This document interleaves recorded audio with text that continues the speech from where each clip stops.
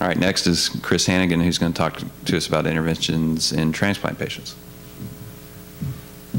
Thanks, Brett. Thanks for everybody for having me. Thanks for everybody sticking around for the last session.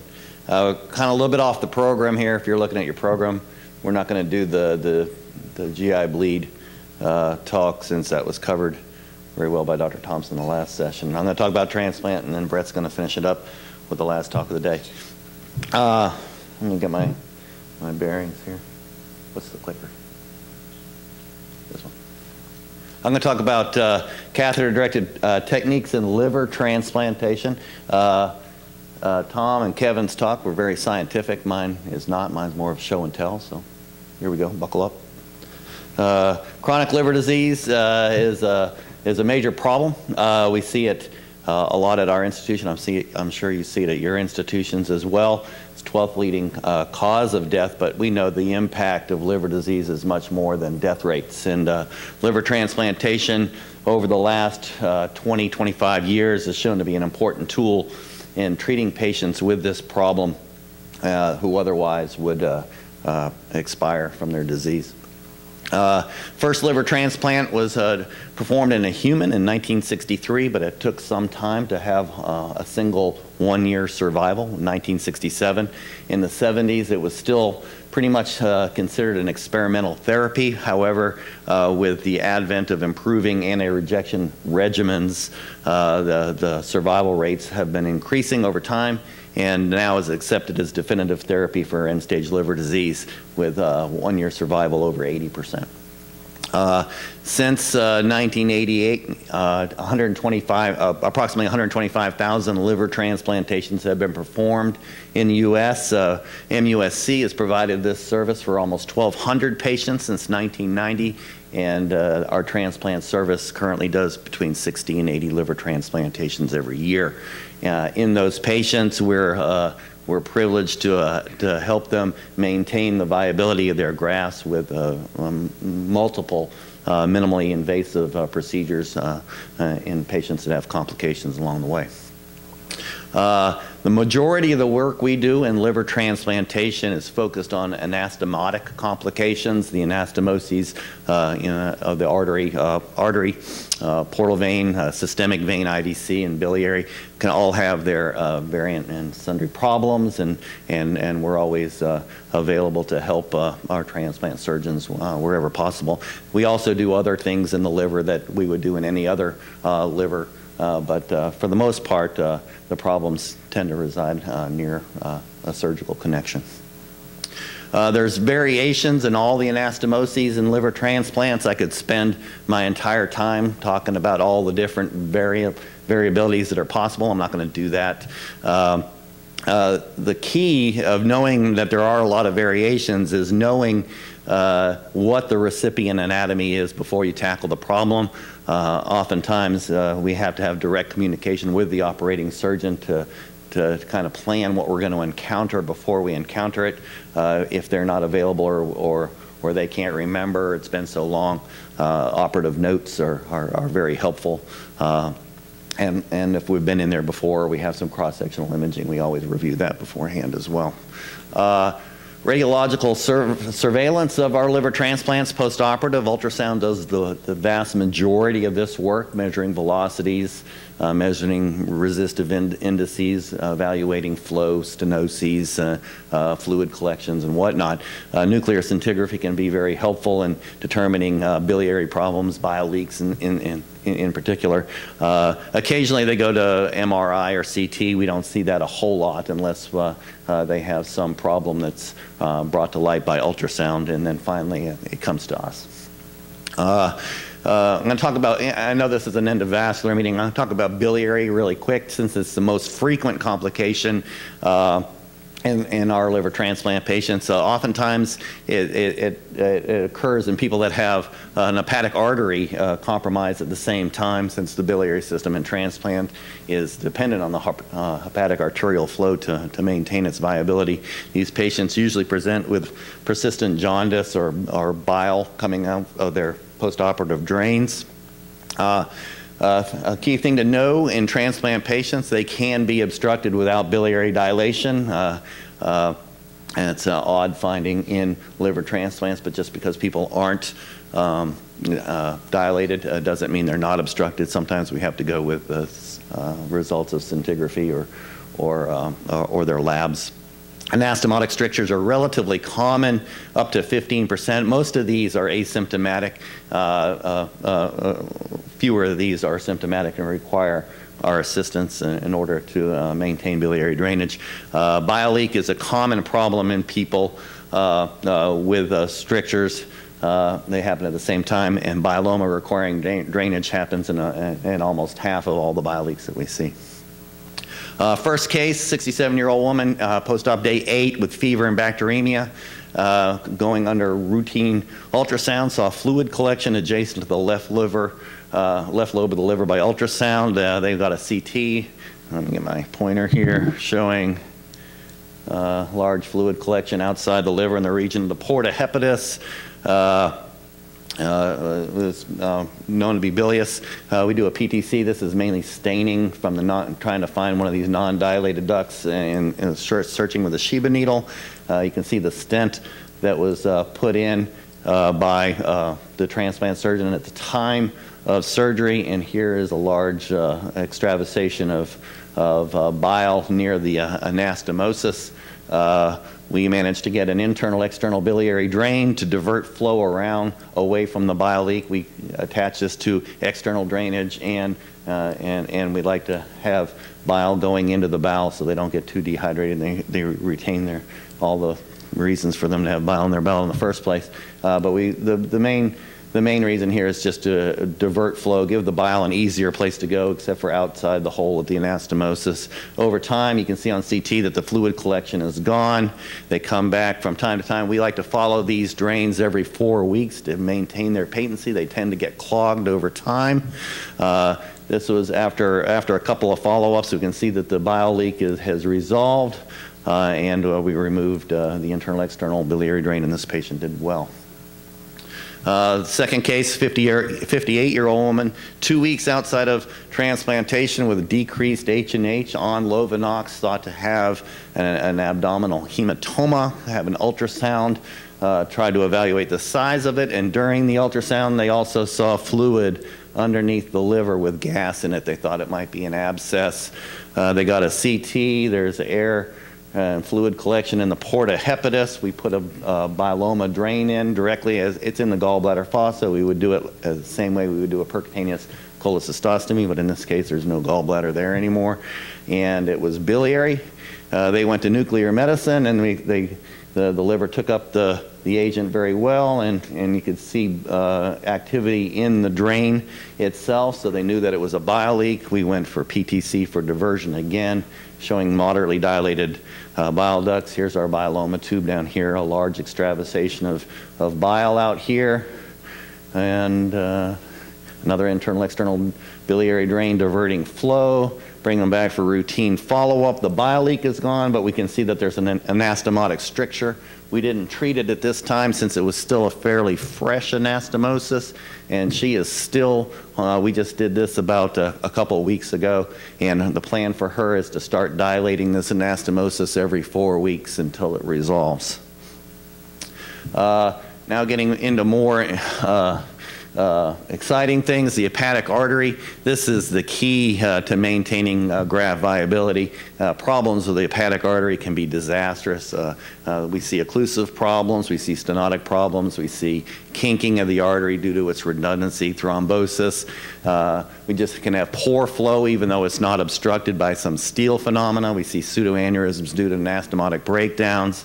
Fistulas occur, especially in patients that have had biopsies. The hepatic artery is vital to the survival of the graft, and it's a tricky place to work. Endovascular work in anybody else's liver is I wouldn't say it's relatively routine, but the more you do it, the better you get at it. But in liver transplants, when you start working in the donor side of the artery, it'll spasm just by looking at it the wrong way, and any vigorous manipulation will cause it to just shut down. So I like to work with a micro platform, an 018 or 014 platform, especially when I'm coming from the native side over to the donor side. Early vascularization results in high salvage rates of these grafts. And let's go over a few cases. Here's a 62-year-old woman, 3 days out from liver transplant for NASH cirrhosis with elevated LFTs. Ultrasound shows a markedly elevated resistive index with little to no diastolic flow. And here we are. We have a celiac angiogram, and we can see good flow over here to a large spleen. It's taking most of the flow away from the liver. And here's the hepatic artery. There's a question of a stenosis right here, but we can see that the flow to the splenic side is much greater than the flow to the hepatic side. These sides should be equal, and they are clearly not here. Here's about 15 seconds later, we can see the hepatic artery is now getting into the liver parenchyma, and so is the portal vein. The portal vein flow should not beat the hepatic artery flow to the liver. Question is it because of this problem here, or is it because the spleen is just stealing most of the blood away from the liver? We measured pressures across this spot right here. There was no significant gradient there. We thought it was probably most likely due to a splenic steal, so we coiled the splenic artery to make the flow go over to the liver. The spleen will stay alive by other pathways, and a follow-up angiogram shows more uniform flow to the spleen in the arterial side after taking away this and making the blood go to the liver. This happens a lot in very resistant livers, very edematous livers, and this patient did well. A 41-year-old male, elevated LFTs, hepatic artery stenosis on MRI at a outside institution that was obtained because of a decrease in the resistive index on ultrasound.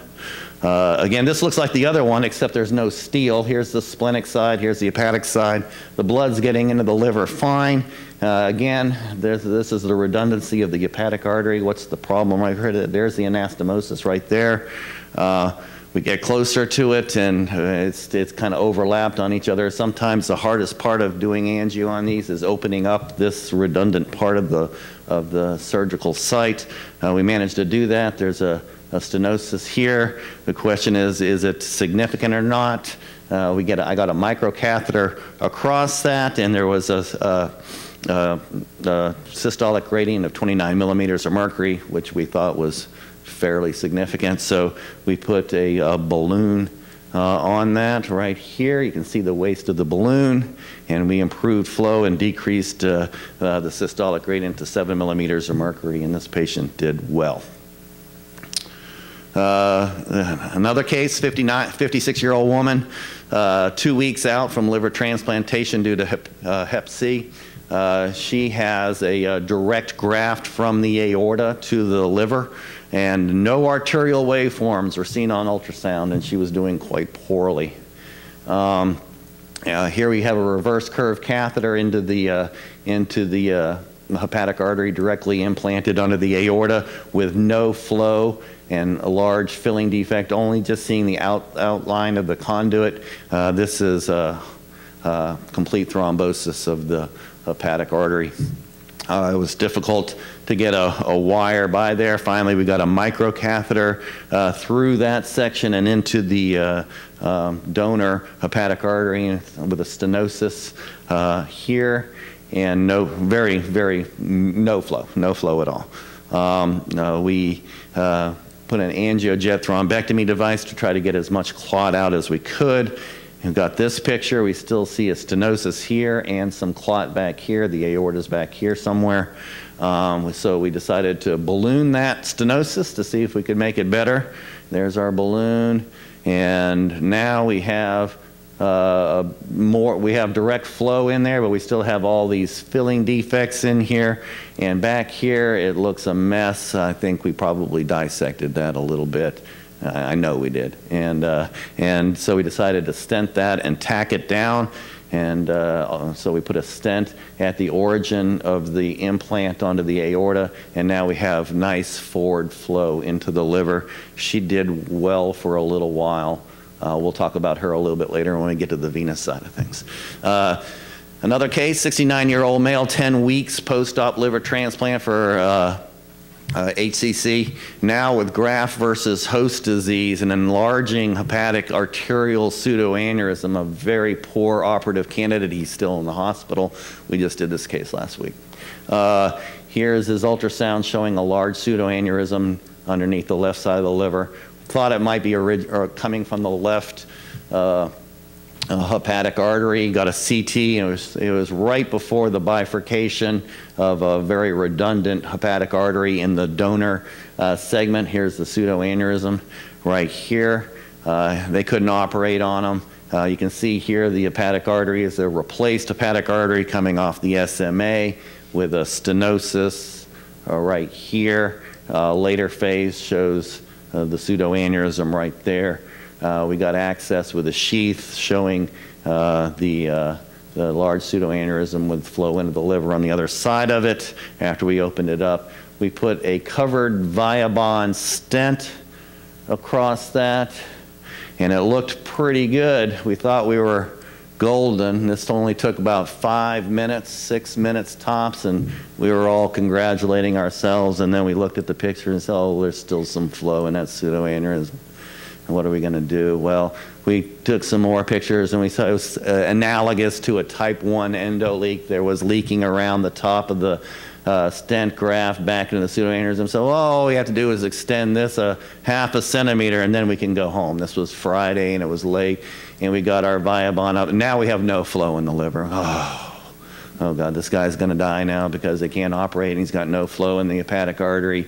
And so it took us a while to figure it out, and we were dissecting with our sheath back here during this time. So we fixed the pseudoaneurysm, but we caused a problem back here. So we extended our stenting all the way back to the origin of the SMA, and we preserved flow into the hepatic artery. At this point, we're doing hand injections because we've used so much contrast along the way. But the ultrasound the next day shows forward flow into the liver with good resistive indices and no pseudoaneurysm. And he's doing well because of his problem, but he's doing quite poorly because of his graft versus host. And he's in dire straits right now, but we're taking it day by day with this guy. This is another case. I don't know the age of this patient. This was increased portal venous flow seen on ultrasound after a biopsy. Hepatic artery angiogram showing the hepatic artery coming into the liver, and nice filling of the portal vein at the very same time with no flow into the liver. This is a fistula due to the biopsy, an arterial portal vein fistula. We need to maintain as much hepatic artery as we can, so we search for the culprit vessel, which was coming off of one of the right hepatic artery branches. We managed to get some coils in there, preserve flow to the majority of the liver while taking away the arterial portal fistula. Coming into the another part of the liver now, we'll talk about the systemic veins. Problems in this area are quite rare, less than 1%, but and oftentimes they're delayed. We don't see them right away like we do with the arteries or the bile ducts. These are oftentimes 3, 4, 5 years out. They have typically they present with ascites, or lower extremity edema. The veins always look weird. So hemodynamics are very important in finding if these are really problems that need to be addressed, or do they have some problem with their liver or somewhere else. Plastine, stent, lysis, the typical things we do. Do you come from the neck? Do you come from the leg? Coming from the neck is easier, especially if you want to evaluate the hepatic veins if they're coming off a piggybacked IVC. We can come from the groin. A lot of times coming from the neck is impossible because these people have renal problems as well. They have dialysis catheters in there, or they've had a lot of catheters up there and everything's occluded. So planning on how you're going to get to where you want to get here is oftentimes very important. Here's a case. This is the same patient as the arterial conduit case with thrombosis that we opened. There was a question of thrombus on the ultrasound in the veins. Here's coming from above, coming into the, from the IVC, from the right atrium to the IVC into the liver transplant. We do a venogram here, and you can just see the holdup of flow. There was no clot in here, but there was stasis, and there was a 7 millimeter gradient between the hepatic veins and the right atrium here. So we decided that that was not normal. We put I think this is a 10 millimeter balloon. You can see the waist right there. And we opened this up with no holdup of venous flow. This is a patient who had a problem on the arterial side. Now she has a problem on the venous side. We managed to fix both of her problems in the short term with endovascular techniques, but she ended up dying a few months later after this. This is a 44-year-old man with persistent ascites. This is actually, this was a case that Renan shared with me for a prior talk. This was in 1999, a year before I got to MUSC. It was a patient with an IVC occlusion who was balloon dilated, had a significant gradient, and so required stenting since it was resistant to angioplasty alone, and a nice stent was here and reduced the gradient. Patient came back for a follow-up 1 year later. The stenosis has come back because the stent is now in the heart.